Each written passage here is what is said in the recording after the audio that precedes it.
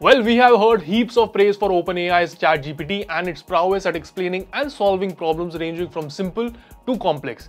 And if that's not enough, the AI chatbot went ahead and cracked various exams as well, such as business exams at the University of Pennsylvania's Wharton School of Business, law exams at the University of Minnesota, and many more. It even passed the Google coding interview for the level 3 engineer position.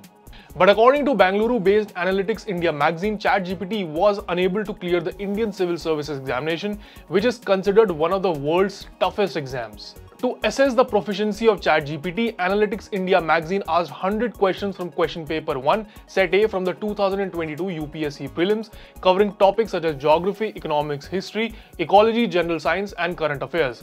However, ChatGPT was only able to correctly answer 54 questions. Although ChatGPT's knowledge base is limited to September 2021, according to the magazine, ChatGPT gave wrong answers for topics such as economics and geography, which are not necessarily time specific. It further said that even got a simple question on history wrong. In some cases, ChatGPT reportedly created its own alternatives. Sam Altman, that is OpenAI CEO, has commented that ChatGPT's capabilities are limited and that it may create a misleading impression of greatness in some areas. Well, that's it from our side, and for more tech-related information, log on to Times of India YouTube channel and other social media handles. Until then, this is Milind signing off, and I'll see you guys in the next video.